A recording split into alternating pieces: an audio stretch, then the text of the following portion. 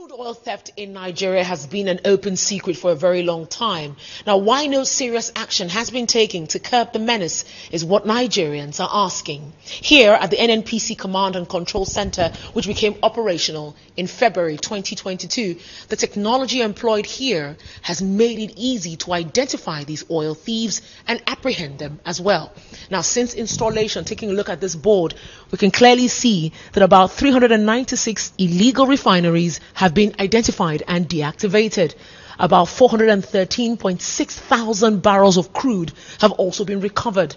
Here we see 30.5 million liters of diesel also recovered. Now here 461.8 thousand liters of petrol has also been recovered. Same goes, of course, for kerosene, as we can see here. The records show now all this were achieved between April to date. Taking a look at the next board that we see here, you can clearly see that illegal refineries have been identified with their exact coordinates right here. That is what the screen is showing us at the moment. Now, if you wait a little longer, you will get to see a live picture or live video of these pits spread across in a place called Ahoda in Rivers State. Fascinating image that we see here.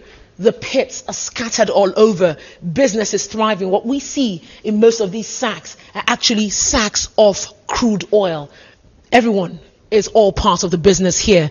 The river close by is gone because it's all black. You might actually just call that a crude oil well. Business is thriving, and from what you see, this has been going on for a very long time. The signs of stopping them, well, we're going to have to see how that plays out in the coming months as the government pins their location, sends the information to security operatives, be it from the federal government or private security firms, to walk in there and deactivate this particular business that has been going on for a very long time.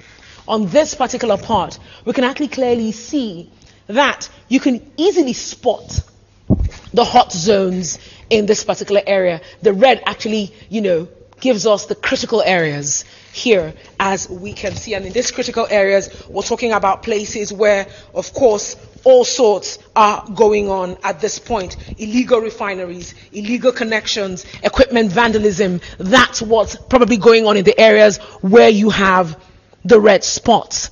The critical priorities, as they call them, the less critical priorities actually have to do with host community issues from what this map is showing.